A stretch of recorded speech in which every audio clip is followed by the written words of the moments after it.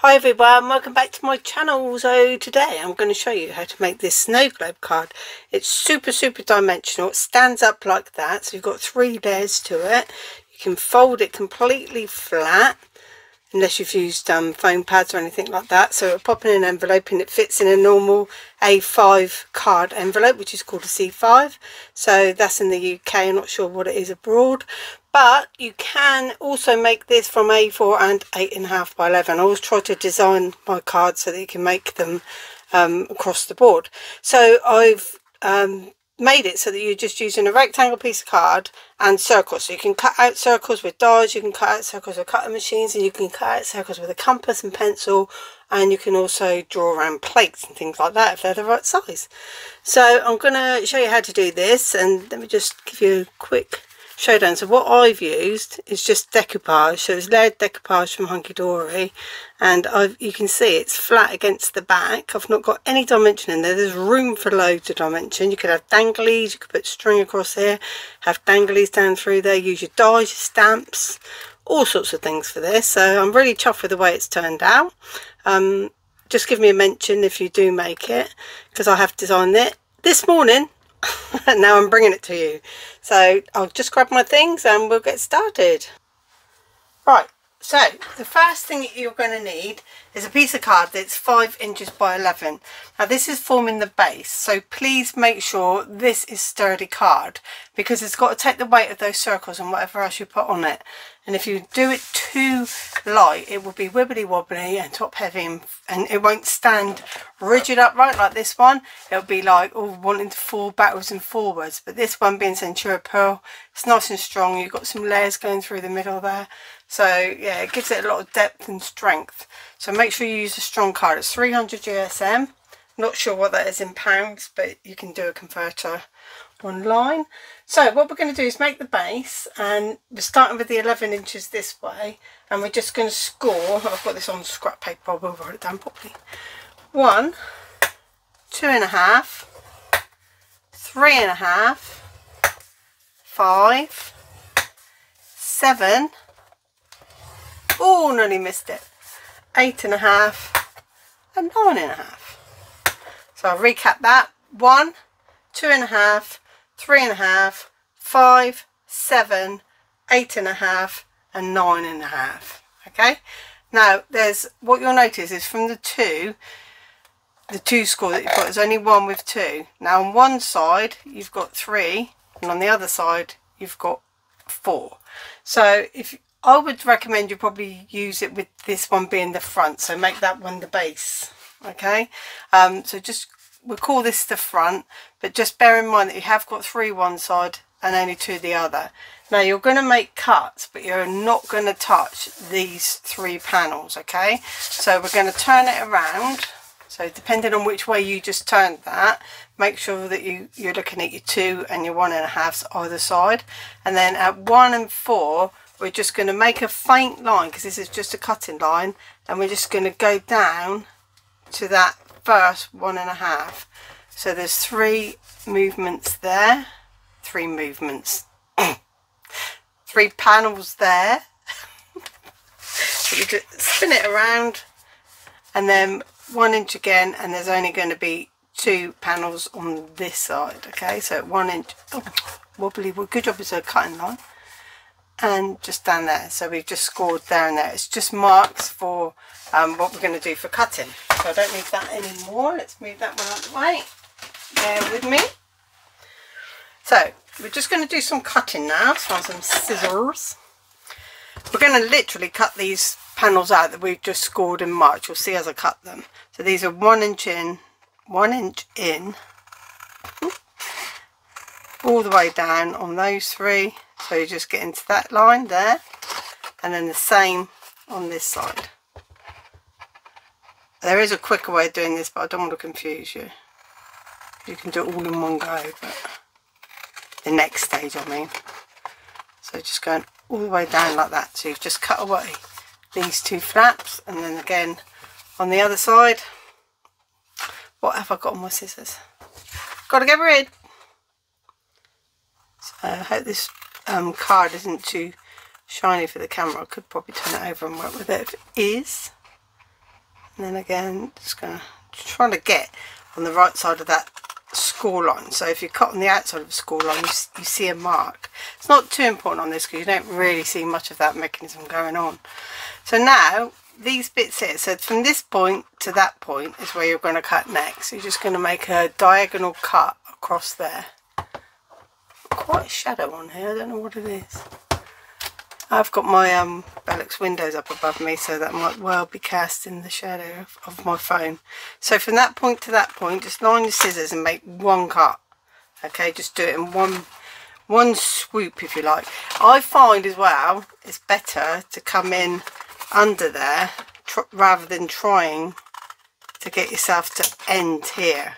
Now if it's a little bit off, it is a little bit, it's a little bit off on both sides, so I'm happy. And then from here I'm going to cut straight over to that one. You could do this with a paper trimmer if it makes you feel happier, it's fine.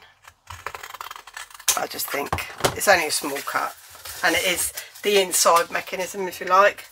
So this bit with the 3 is where we're going to put tape. Okay, so now you decide if you're going to have your card with your shiny side showing, then make sure that you keep it shiny side up. And we're going to fold everything in. We're going to fold all of these panels in that way and then come back the other way and do exactly the same. Whoops, bent it. There. So we've done that. So we've got the base, the 2 there, and then just all the folds coming in. Now we just need to put some tape on this, on the right side of this tab here where there's 3, not where there's 2. So where there's 3, if you were using 12-inch card, then obviously you could have made that extra tab, but you don't really need it, and I thought let's do it with 11. You probably don't have a clue what I'm talking about because that's my engineering brain from this morning still. Oh, you could have done it like that, but to keep it with the 2 card sizes that everybody's got, it's sold widely. So okay, so this one is going to be going, so if you fold it over to the edge to that 2-inch rectangle, so that 2-inch rectangle, get the edge up to it, and then you can fold the rectangle onto it, and there's your first bit in like that. Now the rest of it does go like this, so we do have to glue these, but don't glue them yet. Okay, so we can add tape to these, but do not take the tape off. And you can also add tape before you cut it, which is what I did before, and then the tape goes right up to the edges if you know the panels that you're going to be doing. So I'm just going to put some tape on both sides of this because one side will get covered up in a minute. Right, so that's that. So we've got our tape there ready to go. So this is what folds flat, so you can reinforce all of that, get it going both ways like this. There we go. Now the other thing I like to do is add a panel of this colour that we've used because you're not seeing it. So you just cut down a piece that's just under 2 inches and then you glue it on. I'll do one. Just I'm only going to put one bit of tape because it's a little bit obvious. And just pop some just under 2 inch, so like 1 7/8 panel along there, making sure that you're not interfering with those score lines because that'll affect the manoeuvrability. Now the reason I didn't cover the panel underneath is because this is card. Okay, so if I had covered that whole panel before I stuck this down, it would raise these up. Yeah, so it would take the measurements off just a little bit. You don't see the inside bit. Look at me doing the second side, I said I wouldn't. Got it now, I started it. So it would raise up the measurements because it's pretty thick card. And it may not work. It may, but it will throw it off, you know, just a little bit. So I haven't tried it. If it was paper, it'd be absolutely fine. Obviously, if you're using double-sided paper, then you're sorted. Always cut from the back because you can see where you're going. And there you are. You've got matching sides to your card base now. See what I mean? We've got the old pearl going on everywhere. Really pretty. So that's that bit. Now we go on to circles. So you need 5-inch circles. You need one solid, and then you need one, and I think the diameter of this is, that's not an inches mat underneath me, but if I get this to 5 inches, then we can see the one inside is 4 1/4. So the inside circle is 4 1/4. So what you can do is, if you haven't got dies and you're using a compass or drawing around things, then you just want it to be about that much smaller. So just cut out your smaller circle and lay it over and draw around it, and then cut that out as well. So you just need 2 like this and 1 like that. So you need 3 circles, all 5 inches, and then the inside's up to you really. You can have a wider border, it's entirely up to you. So I use a cut machine, so it was nice and easy for me. I use a scan and cut. Now what you're going to do is, if you want to, and I recommend you use some form of acetate, even if you don't have the snowfall acetate, it will reinforce this circle. This is really strong card, so it's not too bendy, but if you're not using this card, it could be quite bendy. So what I like to do, and this is the best way of doing it, is put the red liner tape on the acetate, not on the card, because it's really difficult to line your card up, line the acetate up to the card, and if you go off, then the card will bend, but the acetate won't. And if you're overhanging with acetate, you can just snip it off. Now the other thing is, I only do this on one side. Now if you put the acetate on and you don't like the look of the tape showing, because you're going to see the tape, then you can make more rings. So you can cut out another 2 rings and add them to the back of it to cover it up. But because it's a snow globe card and you're only really meant to look at it from the front, then I didn't bother. But you know, some people like to inspect, let them inspect, have a go. But if you like that really professional look, then just cut yourself an extra 2 circles, rings. And so what I'm doing here is I'm just stretching the tape a little and using my index finger just to make it go all the way around. Oops, no, he chopped the wrong bit off. Luckily it wasn't my finger that I chopped off, so that's all right. So what I mean, explain myself, I'm going to pull this back. You can see the tape, yeah, you can see the tape on the acetate. So if you don't want to see that, then you're just going to cut out an extra ring, and before you put it into your card, you'll cover the back of it as well, like that, so you can't see anything. Make it look even better, but it will also make it thicker. Just bear that in mind, which makes the top heavier as well. So you could use just paper on the back. So we're going to take off. I'm thinking on my feet, because like I said, I've only literally just made this, and I thought I've got to do this while it's in my head. If I leave it a couple of days and then do the filming, I'll forget what I've done, and then I'll have to teach myself all over again. So I've got my acetate. You can see it there with the lights. That's quite good. So what I like to do is just line up the circle like that on the edge somewhere, and then very slowly with it in the air, so it's not touching the acetate, try and make sure that you're covering it all, and then let it all go down. Now if you do it the other way around, it's really hard. Now I have cut my acetate very, very slightly, like 1/8 of an inch smaller, just to allow for, you know, error, because we're close there, we're not close there. It doesn't matter, but you know, that's the way it is. So we've got our 3 panels now.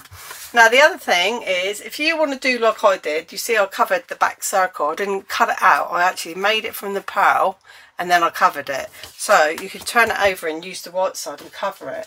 So the way to cover it is, the best thing to do, let's grab some, all this card here, just grab some card, come here card, sorry, just trying to get a bit of card and it don't want to play.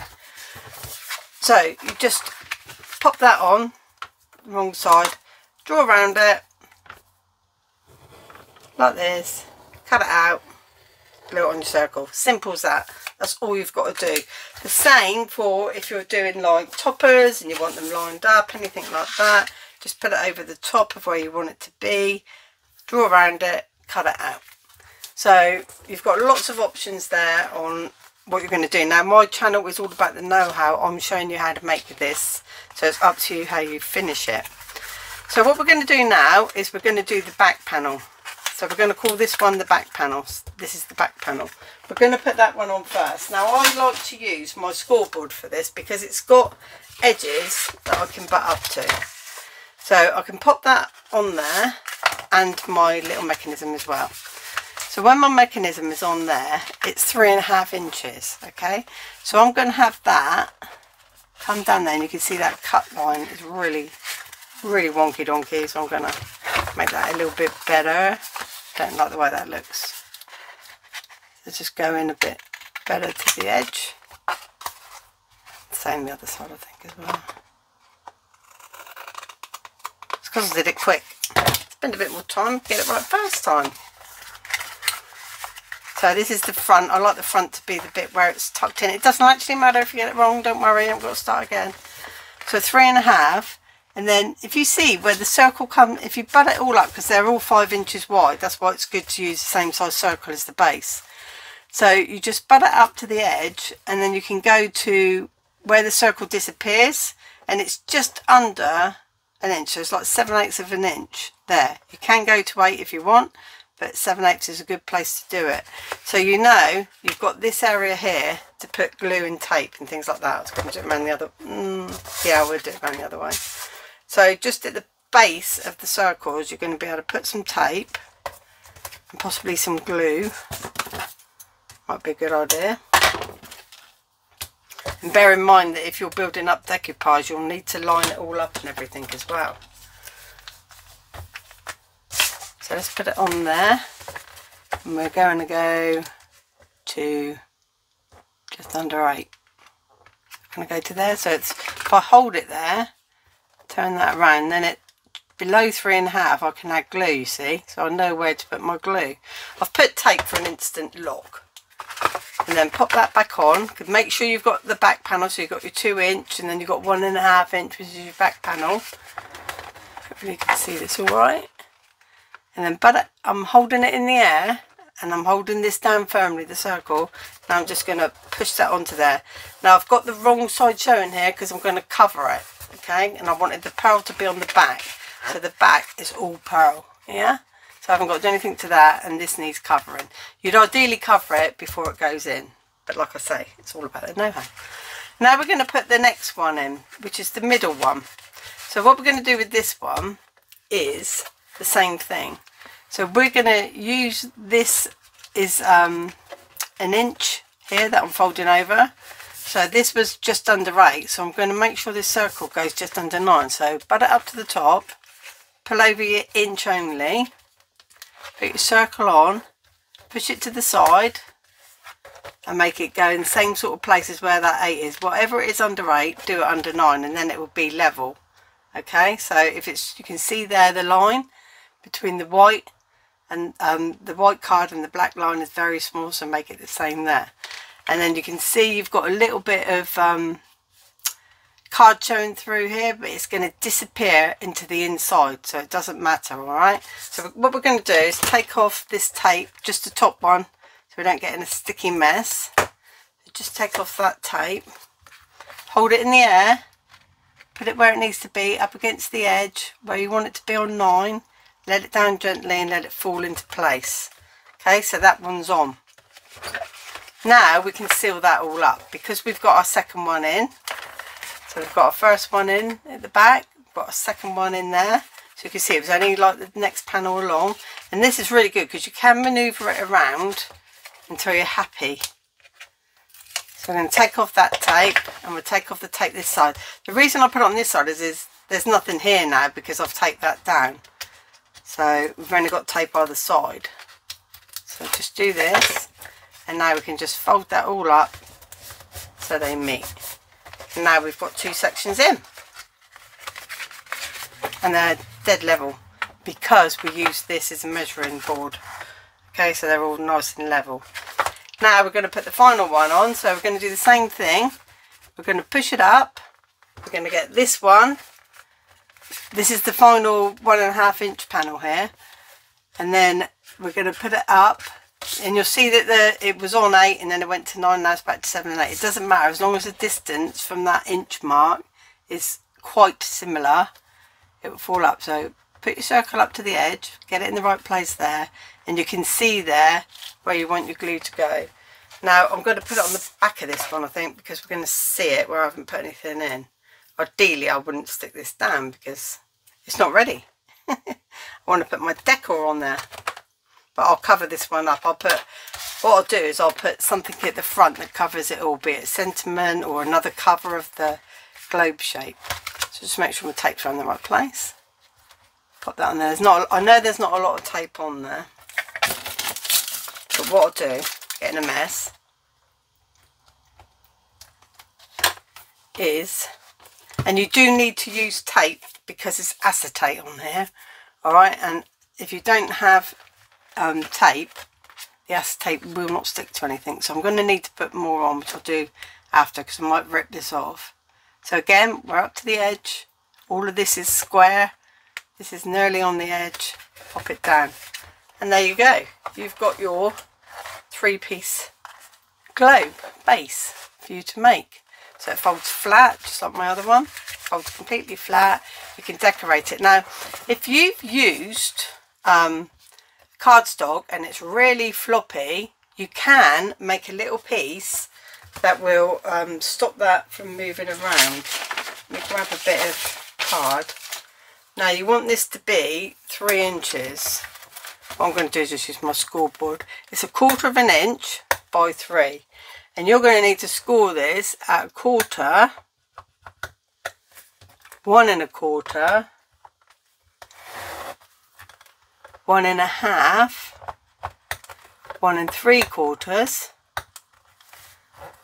2 3/4, and then cut it at 3. Cut it there. So we've got it at 1/4, 1 1/4, 1 1/2, 1 3/4, 2 3/4, and cut it at 3.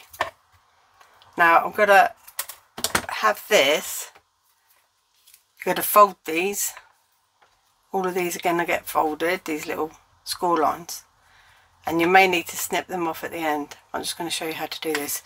Right, let's move this out of the way.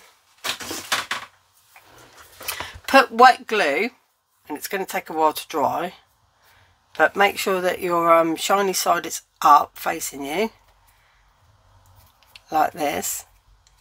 Now I'm not going to put wet glue on these tabs yet, alright, we're going to do that at the end. I might zoom in a little bit if I can.